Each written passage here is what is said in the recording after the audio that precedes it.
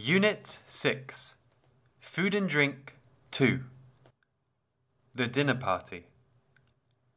Ling and Fuong wanted to meet for a coffee. Last night, Ling had been to a dinner party at her boyfriend Hung's house, and Fuong wanted to hear all about it. But when Ling arrived, she was angry. Oh my God! I had this beautiful dress that I had to wear to the dinner party, but it was too small for me and so tight I could barely fit in it. I know that dress. You can only wear it if you don't eat anything for a whole 24 hours. Exactly. So after waking up and skipping breakfast, I was feeling peckish all morning.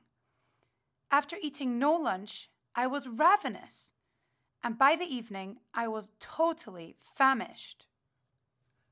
At the dinner party, Ling was meeting her future parents-in-law for the first time, and felt the whole evening would be a test of her potential as a future wife and daughter-in-law. She promised herself she would stay polite and ladylike all evening. The food they prepared was amazing. A whole buffet of delicious, mouth-watering foods, and saliva was almost dripping out of Ling's mouth as she sat down. "Are you on a diet, my dear?" said Hung, who was confused.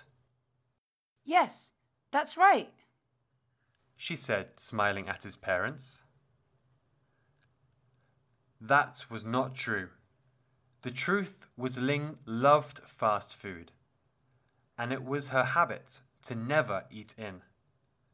The only food she ever made at home were simple ready meals, like instant noodles, which were easy and quick to prepare.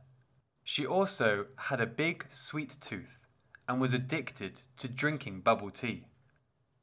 However, all the homemade food at the dinner party had quality ingredients, lots of natural vitamins and minerals, and no extra sugar or additives. What a feast! Ling said politely as they started eating. But on our own plate was the smallest portion of anybody there.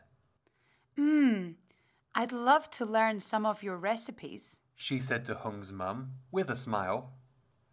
But secretly, she hated the food and was craving another bubble tea. Oh my God, the whole evening was awful, moaned Ling.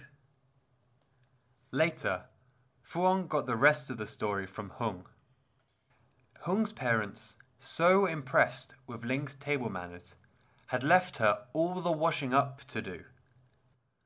That was too much for Ling. She pushed the dirty plates onto the floor and ran out of the house, crying all the way to the bakery for a banh mi.